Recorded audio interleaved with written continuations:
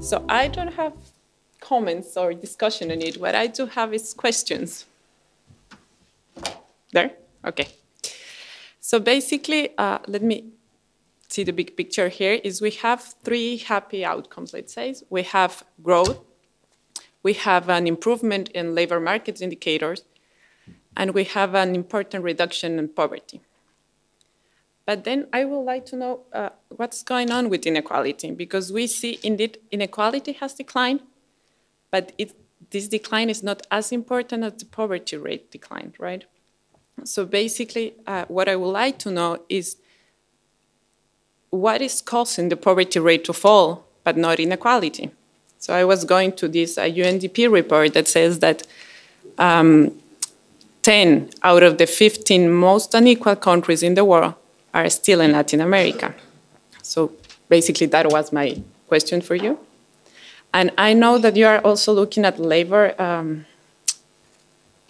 as the channel for this improvement in a reduction in poverty, but I will also like to have your input on non-labor income and the importance of social spending, because most of Latin American countries, we have a lot of cash transfer programs. So yeah, basically it's that. Thank you. So.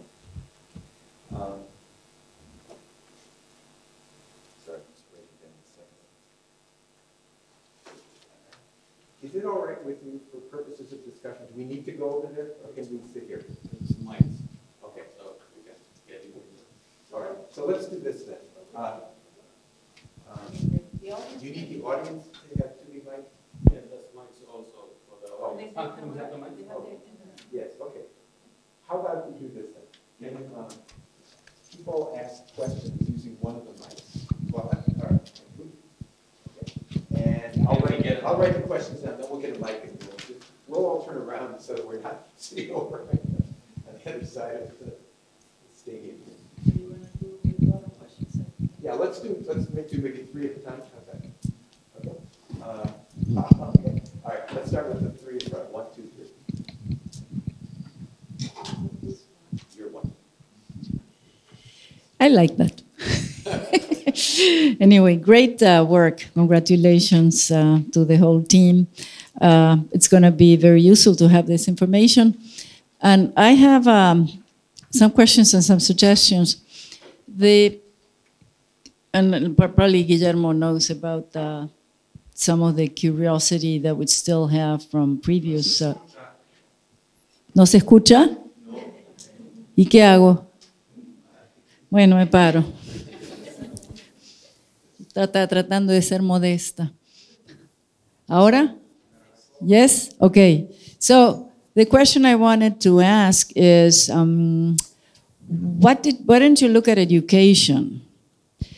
The story that in the book that Luis Felipe and I edited several years ago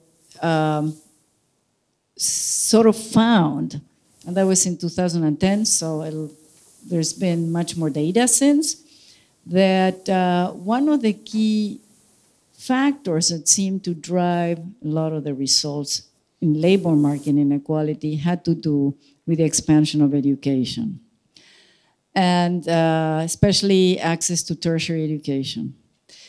And then, I became skeptical and I started to look at the demand side. We're still working on this with many people in different parts of the world.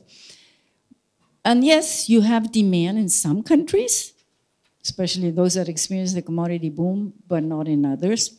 I still think that the common denominator that you will find in the story is what happened with the expansion of education, because it was a push in the 1990s. You have all that information, so you could actually integrate it to your story and have that, that as part of the question. So that's then, did you do any checking? Because you kept telling me about that this is household surveys, and not, that's okay. But some countries have a peculiar. At the top.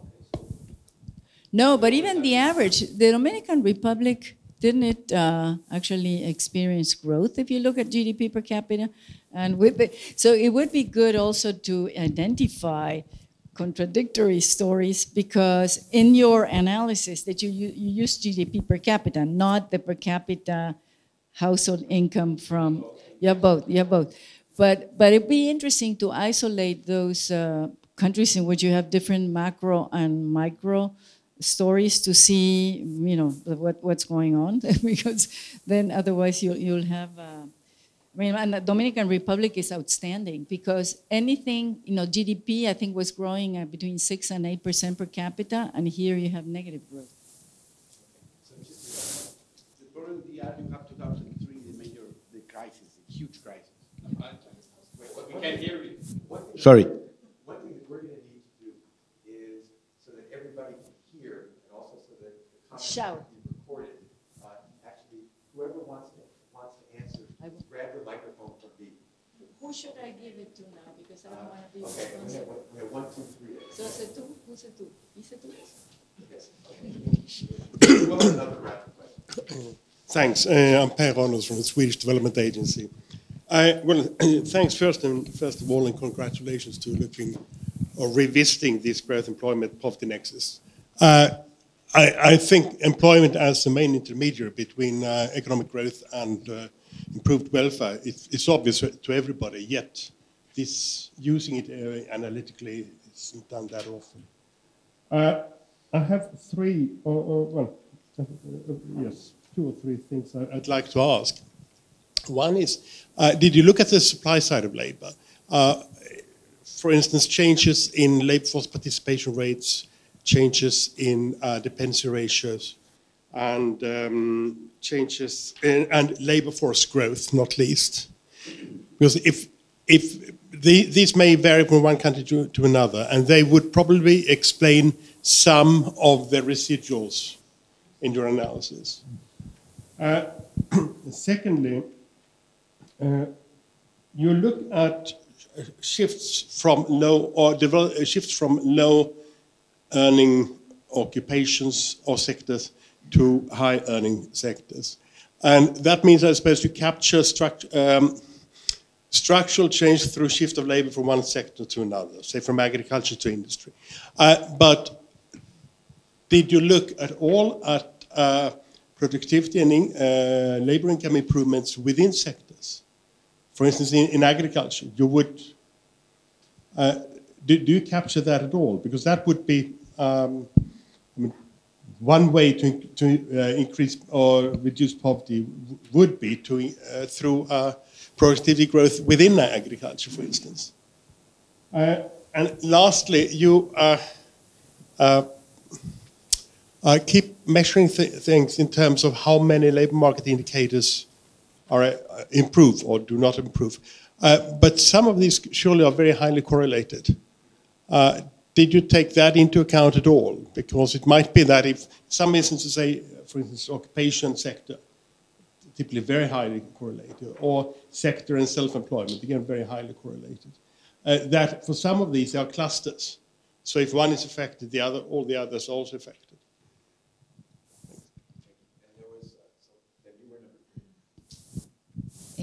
Hi, my name is Beatriz Muriel. I'm from Bolivia, from the INESAT Foundation, and I have more comments than questions. I find it very interesting about the relating poverty with employment. In the case of Bolivia, for example, labor earnings represent the 90% of household income. So that is why it is very important. But I think that also it is very interesting the correlation that you show, but what is behind the correlations? I think it's very different in countries. In the case of Bolivia, for instance, what we see is that a high dynamics of the informal sector. The informal sector is impressive. How was the dynamics with we have almost 60% of the economic is comes from informality, is informal economics. So it is a reason what the poverty have been reduced. In particular, for instance, in informal employment, the real wage of informal employment growth at the rate more than 3% by year. And on the contrary, for the formal sector, for the private formal sector, it decreased over year.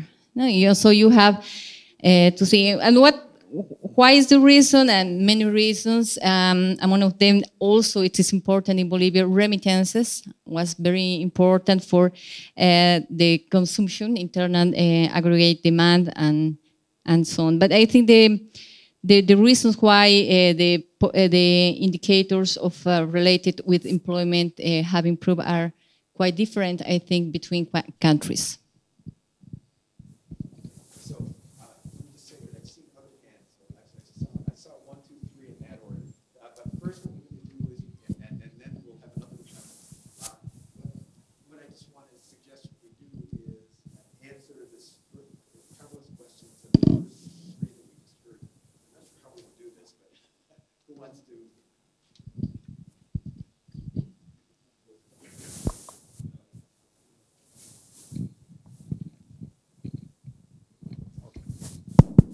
Thank you. So thank you for the questions and comments. So in terms of the first question by Carla, in terms of the changes in poverty and changes in equality, that's something that could be looked at a bit more systematically with Bourguignon's triangle, but it's not something that we did here, especially because we wanted to concentrate on the labor, but definitely that's something that can be done. And regarding non-labor income, we try to, in the country case studies, we try to highlight the role of new programs in each of the countries, and we try to highlight the role these programs had in terms of moderating the impact of the Great Recession. But I think that this is something worthwhile, that is worth another project, and in that sense, not as commitment to equity, CEQ, Commitment to Equity Institute at Tulane has been very useful, and I think it would be duplicating this work. There's also been some work on the data side at the World Bank, but I think that part is there, or it could be another wider project, but I'm not sure about that. Regarding, so what I'll do is I'll go through these questions, and if there are some bits and pieces that you want to jump in, let me know. So Nora, definitely education. So we look at this in this paper. We haven't highlighted it in this presentation, but we look at the changes in the composition of the of the labor force, and this is broadly consistent with what your work with Luis Felipe found, and what our work with Galeani and Gasparini also found in terms of a story of supply that is constantly growing. Okay, and so that leaves more of a role for changes in demand, for the changes in relative wages. But of course, our conclusion to that was that we needed to know more about the story in each individual country, and that's what you're doing. Okay, so no, it's not constantly, and it varies by decade, but it's not.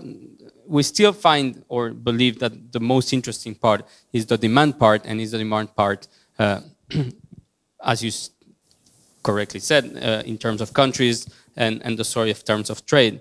On the Dominican Republic, there's definitely something we need to look at there in more detail. Thank you very much. We will check on that. Employment as the main, I should have recorded that. I didn't write all, but you started saying employment as the main intermediary between growth and welfare is obvious, but seldom, not always done analytically. That should be on the blurb for the book or something. So thank you.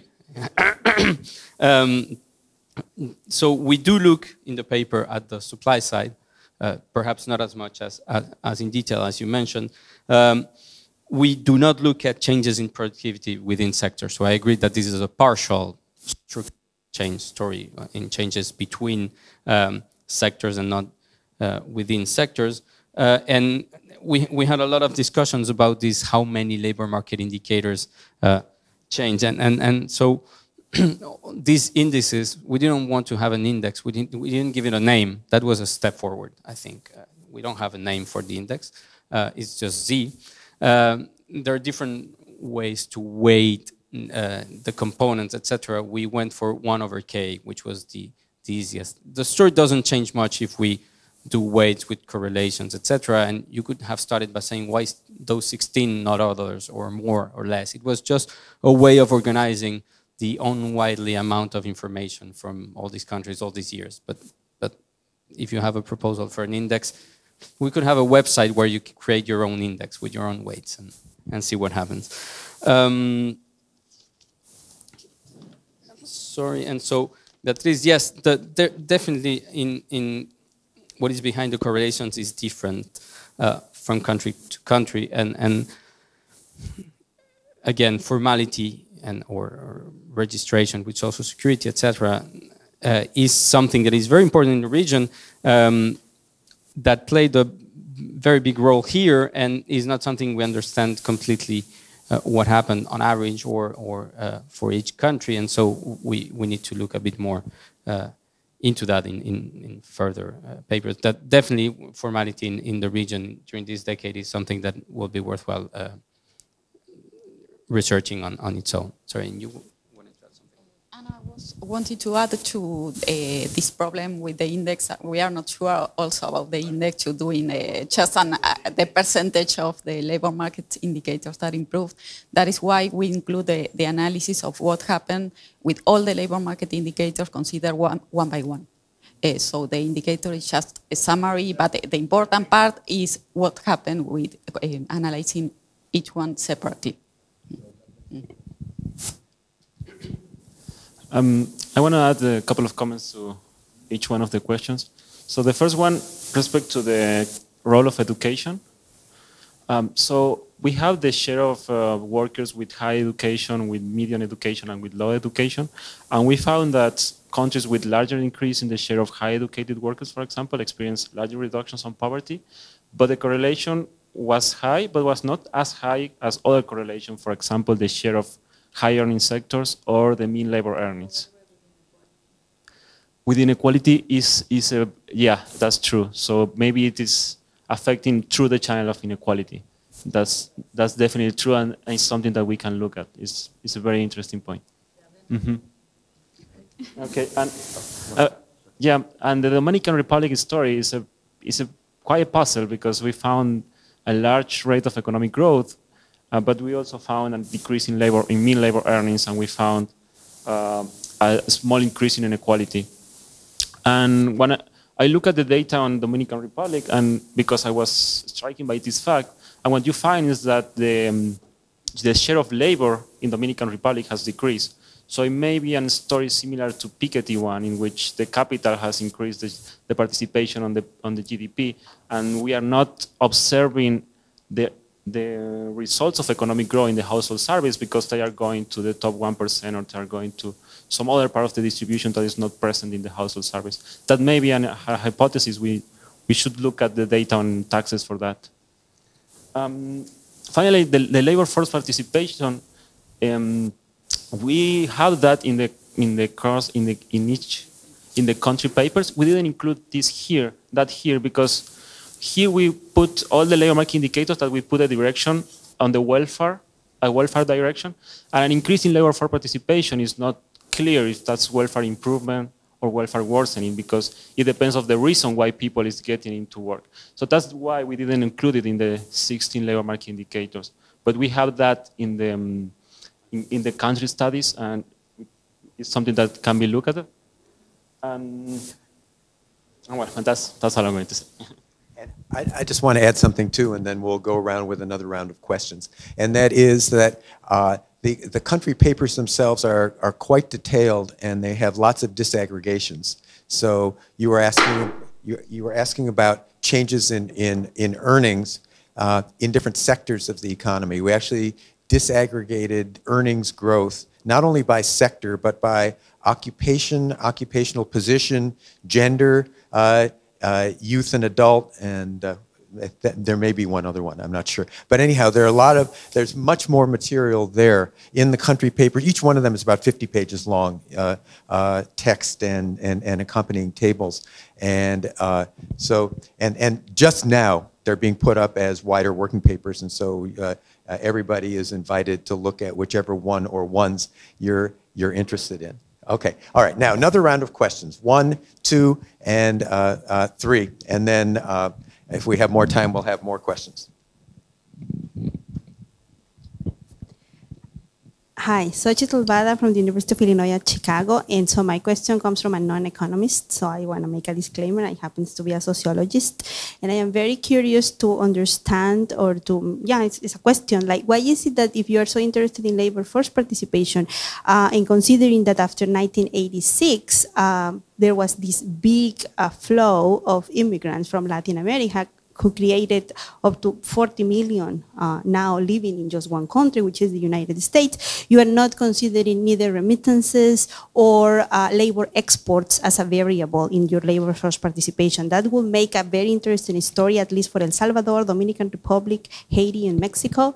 And so I am curious why economists are not very much into considering remittances for the region of Latin America, seeing that it's not negligible. When you aggregate them into how much they ended up in only one country in a very short period of time, post-1986, that will really be a great addition for a 2010 data set analysis. And so it will be very much appreciated by sociologists and political scientists and others who are always looking for econometric data to measure remittances, and there is not much out there. Developmental economics, I feel like it's behind in understanding the migration and development nexus. So I wonder if you have theoretical insights as of why this happens in your data set and maybe beyond your data set.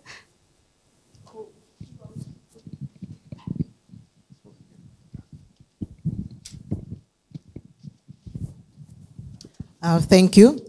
I'm Susan. I have a number of questions which are out of curiosity. The first one is regarding the sectors that were driving the increase in employment in the different countries, particularly Bolivia, that is mainly, a natural resource country. We always have that belief that natural resources are not labor intensive. So was the growth in employment in the mineral resources, or they were diversifying the sectors and such that it was other sectors that were driving the increase in employment? Another concern is what was happening to population, to the population size, because I think it also has a bearing on the employment rate and unemployment. So I would also like to know what was happening with employment during the period of analysis. The other concern is the relationship between employment and poverty. You told us the story that it's mainly because of increase in employment. Is it the complete story, or there could be that the social sector, social protection, was contributory to the reduction in poverty? And lastly, it would also be good to know what was happening to labor productivity. We've seen that there was an increase in mean earnings over time. Was it as a result of increases in labor productivity, or they were just efficiency wages? Thank you. I'm Andrea Cornia from the University of Florence.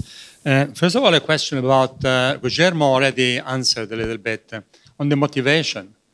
Now, if you are in an economy that grows substantially for most of the period, unless you have priors suggesting that you will have a jobless growth, then probably you should imagine that the labor market will improve welfare. And so do you have a motivation thinking that this was a jobless growth? Probably not. And so then, okay, you provide more details, but you find what was to be expected ex ante. Now, the second question is, in our volume, Guillermo, to which you contributed, and also La Jefa del Commitment to Equity Project. La Jefa, no, La Jefa en general.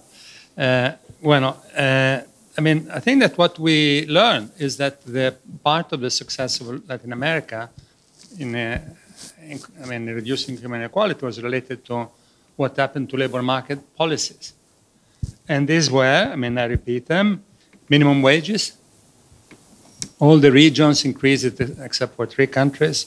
Second, formalization of employment, through institutions like labor inspections. In Argentina, what Saul Kaufman and Roxana Maurizio was telling us, that before the changes, there were 3 inspectors for all Argentina to check whether the firms were complying with the labor regulation. And then con el marido e la mujer, Kirchner, they grew to 400, 500, so they're more serious. Thirdly, wage bargaining. So the wage setting has become more negotiated between trade unions, more than during the neoliberal period. Now, then there has been, as part of the safety net, some public works, not in many countries, but in some. And then finally, there is the issues that Nora Lajefa mentioned, that there has been a large increase in the supply of educated labor force. So these have been all favorable factors. So you could have said, I think that these policies have been basically revoked, and therefore I'm expecting some possible negative changes. But as far as I know, they've not been abandoned, and so the only doubt you may legitimately have, and then Mariana mentioned that during 1998 Bolivia, the crisis was basically did not hit too much because of stabilization funds, and Latin America is number 1 in that.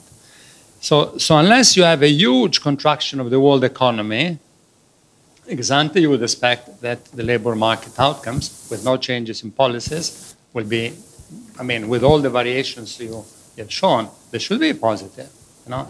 This is not a part of the world of jobless growth. You don't have all this labor market rigidity that you have in Europe. So then the first one is motivation. What were your fears? Why did you do this? And second is, why do you think that in 2014 and 15, with the continuing crisis in the West, because there might be a contraction induced by what happens in the world economy.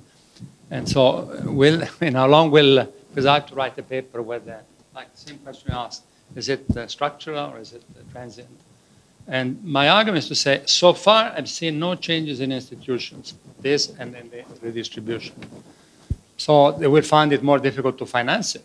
And, but I don't see any reason why Latin America will become less redistributive, if not less money in the budget.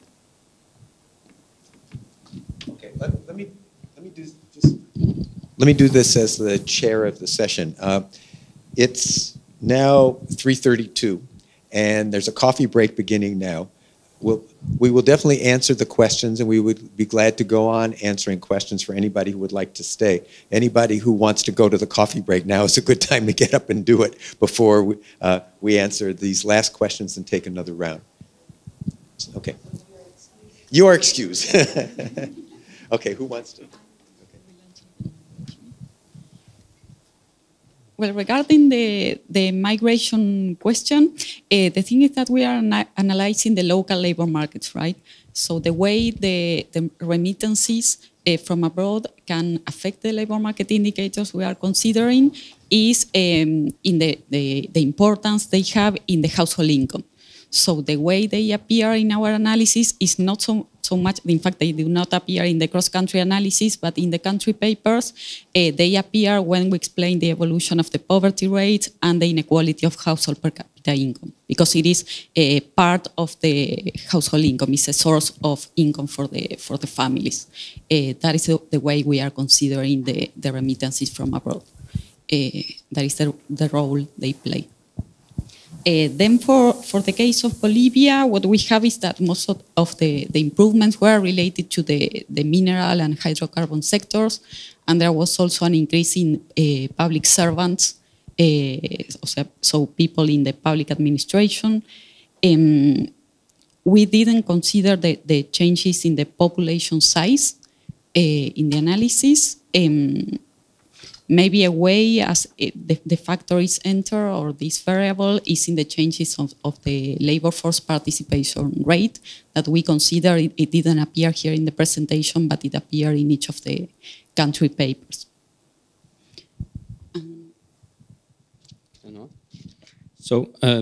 So thank you for the questions. Definitely, I'm going to link one of them: population growth and labor export, which is minus population growth, could be a factor, which we did analyze, and is something worthwhile. Now, I think you've hit all the right buttons. When at the end we mentioned in the presentation, well, we need to understand a bit more what is going on, the mechanisms. For instance, natural resources are definitely not labor intensive. Okay, so they're a bit more than we think, but as Mariana just mentioned, many countries, for instance, have export taxes, and so the countries that benefited with higher exports and higher terms of trade also had higher revenue collection, which implied an increase in public employment. But also, for instance, in Argentina, there was a lot of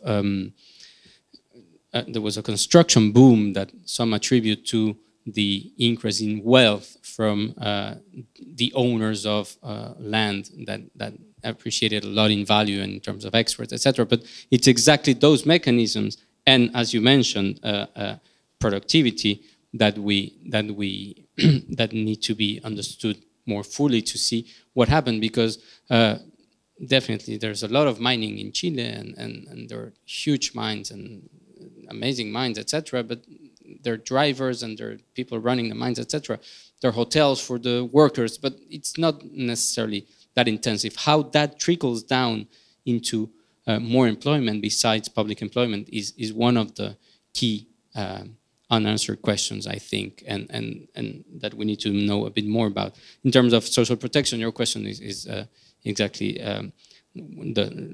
is very similar to the comment that Carla made. There's definitely, that's another chapter, and we could include remittances in all the other non-labor earnings there.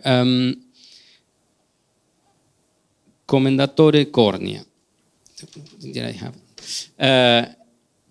So, as we said at the beginning of the presentation, definitely there's, if you want, the motivation was understanding what role employment growth and changes had here, because we have this paper where we show changes in labor supply and labor demand relative in terms of skills, etc. But we don't look. We look at relative terms, inequality, etc. We don't look at what happened with raw employment numbers, what happened with trends besides it. And in terms of labor market policies, so on the one hand, we definitely agree, and we mentioned that at least in the last slide, there was a more labor-friendly, there were more labor-friendly policies and ambience, if you want, in most countries in the region. Now, but these changes happened. Okay, I always give the same example. Argentina and Paraguay experienced about the same changes in inequality, etc., etc. Argentina has 30% export tax. Paraguay has 0% export tax, and so it's very difficult to find a silver bullet. And as you say, well, formalization policies, okay, Argentina went from 3 to 300 inspectors. So that's a 10,000, I can't divide anymore, but it's a huge, 100-fold increase. It's still 10 inspectors every 10 million, every million people, okay? So, and minimum wages increased a lot in the region, and there's certainly something to look at, but they increased at the same time as wages increased. So, I'm not saying it's not there, and I'm sure they played a role. I'm not sure we can attribute, like quantify their role exactly, at least at the aggregate level, as wage bargaining is the same. So there was definitely, there were changes in institutions, etc. I think each country's own story will be able to attribute how much of the changes we observe can be attributed to those changes in policies. The policies are still there. I'm not as optimistic. I think if the economy remains flat in the world, even if you had these great minimum wage policies, I'm not sure they will increase a lot much more further in the near future if the world economy doesn't pick up. And so it's good that they're there, and there's certainly a new floor, but I'm not sure how much they will support.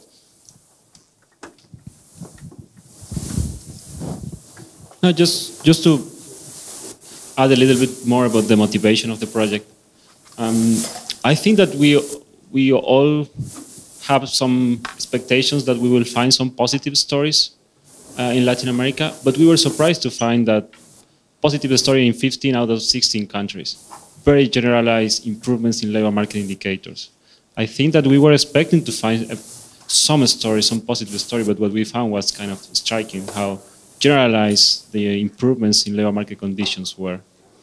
And I think that the motivation is not only to think about Latin America, but to think about other regions of the world, how growth works through labor markets to reduce poverty. So in this case, we apply the analysis to Latin America, but it's something that can be used for performing the same kind of analysis in other regions and see what's the link between growth, employment and poverty. Okay, so Alain, you had a question, and Roberto, you did. Are there others? Okay, and Andy. Okay, so those will be then the last three. Just a quick point. Number one, it would be good to do a more disaggregation, especially by youth. There's clearly a big question as to how much unemployment and how much participation is created for the youth.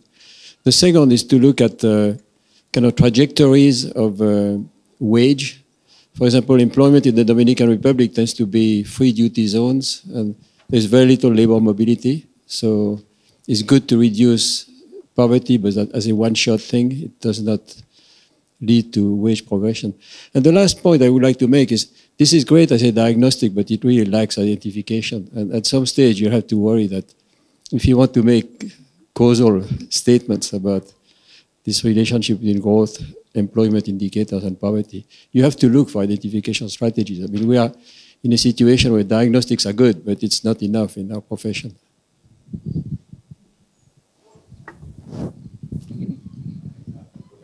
Yeah, I'm happy to see that with a complete different methodology, the results are similar of we reached in the paper that Damira and I wrote for the project that Commendatore Cornea coordinated a few years ago. Engineer, Commendatore is better, and so happy to see the macro analysis of the relationship between activity levels, growth, and employment and poverty. So, in the case of we disaggregated in that paper between the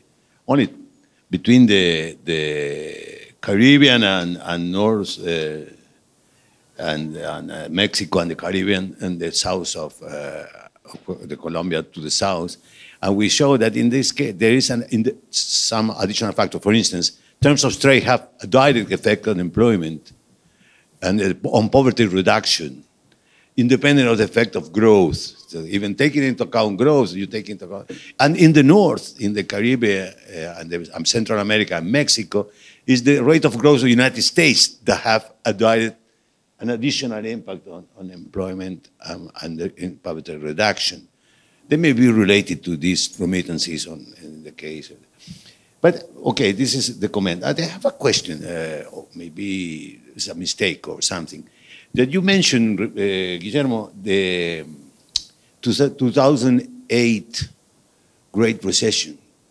But 2008 was, the crisis impacted the region in 2009, not 2008.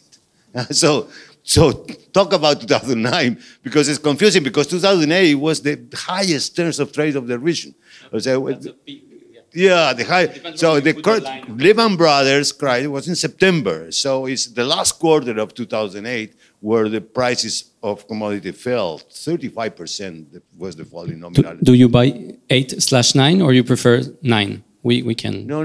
The recession was in 2009. Yeah. In the region, the recession was. We took even in Lehman Germany was starting in 2008. But yeah. In Germany, the recession was in 2009 because it was the impact after the failure of Lehman Brothers. For instance, and you show in the graph that the only in 2000 you show the per capita rate of growth, and you show that in 2009 the per capita rate of growth fell, not in 2008. No, it's only two. Maybe it's a mistake. So we have okay.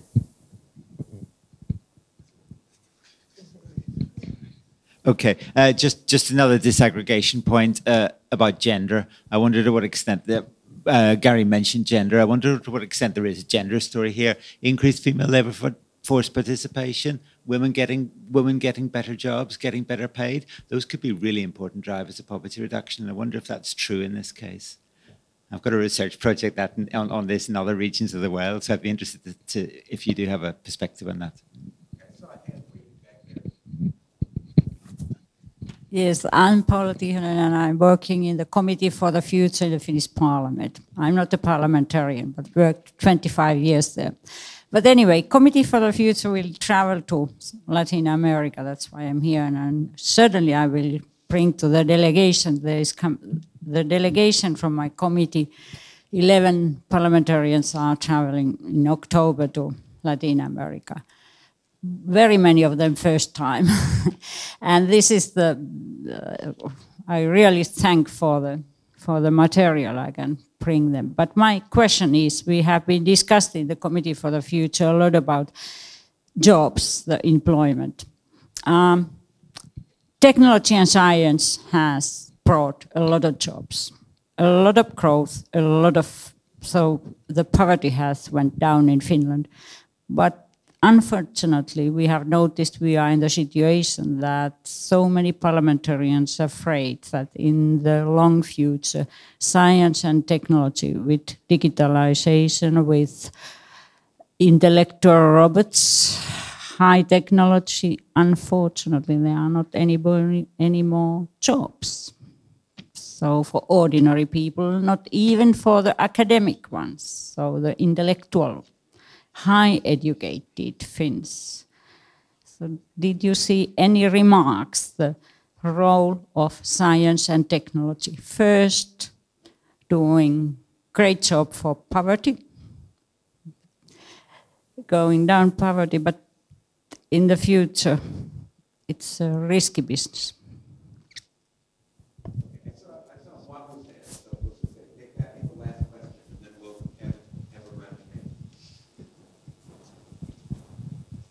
Yeah, thank you. I'm Mwavu from Kenya. You show that the hand count ratio fell from 40 to 20%, which is a 50% reduction over a 10-year period. Actually, I think that is too much reduction. And the growth elasticity of -2 also looks too high. Actually, that eliminates poverty completely over a 10-year period if the annual growth rate is 5%. Okay, so the growth elasticity of poverty is too high, and also the fall of a 10-year period is also unbelievably too high. Thank you.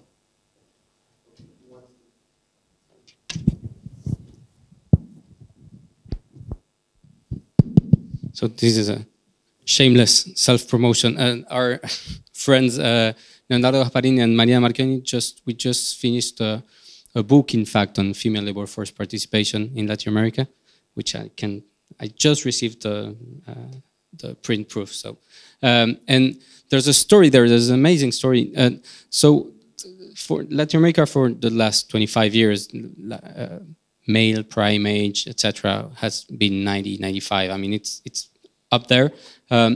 Female labor force participation has been increasing steadily. Now, something happens in 2002 when inequality starts to fall, etc. So there's definitely something happening. Everything I look at in Latin America, there's a break in 2002. So we need to understand what happens there. So female labor force participation was growing on average 1 percentage point a year. And after 2002, it starts growing at 0.3, okay? So there's a break there and it stops. Now, that is not necessarily bad news. So this is more qualitative, I'm sorry, but I was doing these interviews with people and there was this woman who was the beneficiary of a new social protection program, in cash transfer program in Argentina, asked her, did you stop working when you started receiving this? Yes. What were you working? What was your job? Well, I was selling Band-Aids at a red light with my baby in my hands. So is that a decrease in that kind of labor force participation? Is not necessarily bad news, but there's something going on there. And we have a little bit of we have this aggregation by gender, and we look at it, but there is another book on this if you're interested that we can send you. So Roberto, 2000. So yeah, 2008. Lehman was 2008. We can call it 2009. We can.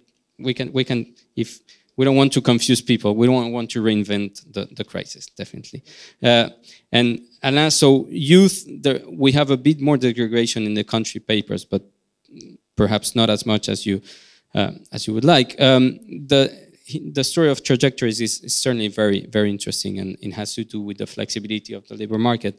But we don't have much on that. In terms of diagnostic and identification, yes, but we still believe there's so all these 16 country studies follow exactly the same structure, have the same data, comparable data, etc. So we hope that some people will find massive amounts of comparable information useful, even without identification. And we're very careful. One gets carried away and says poverty causes or increases in earnings causes, etc. But that is only when we speak. And in some slides, we had an identification police getting rid of those statements or most of those in the papers. Just to add a couple of things. So in the data for the recession, we use the changes between 2009 and 2008. So all the data that we show about the recession is the recession. Independently of how we call, if it is 2008 or 2009, it's the effect of the recession. But it's 2009, I agree. And then to answer the point about the elasticity. So the elasticity is a percentage change. It was not a change in percentual point. So even if you find a 2.0 elasticity, it doesn't mean that it's going to end in 10 years because it's decreasing by 2% by each increase in GDP of 1%. So it's just a relationship. It doesn't mean that it's going to end. And in fact, it will converge to zero, but it will not end at any period if you made the graph. And the reductions in poverty is huge in Latin America into 2000, but that's what the data said. That's what the World Bank study says. That's what another papers has found. It's amazing how much progress Latin America has done in terms of reducing poverty. Before Alain leaves, I think that there were some hypotheses. So, for example, there was a hypothesis of jobless growth in many countries, including Latin American countries. We didn't find any evidence of jobless growth. We found there's also a hypothesis of growth of jobs without growth of wages, right? Okay, which is the United States, month after month. And we didn't find that either. Okay, we found that so that's where we were looking for trade-offs, for example, where something good in a welfare improving direction was happening perhaps at the expense of something else. Higher minimum wages, but less employment. Didn't find that. So there's a sense in which we're not assigning any causality other than to say some of the obvious causal interpretations, like moving up a downward sloping labor demand curve, we didn't get. A few other things like that. But we have a long way to go before this would be any sort of causal story, country do this. But the main thing that we were trying to say is that there's this widespread improvement in 15 Latin American countries, because one didn't have it. This was to me and to all of us quite remarkable, quite a robust and strong finding, and disaggregated by all kinds of things. And that's what we wanted to share with everybody and put on the table. So thank you all for not only for coming, but for your patience and missing the coffee break, and we thank you all.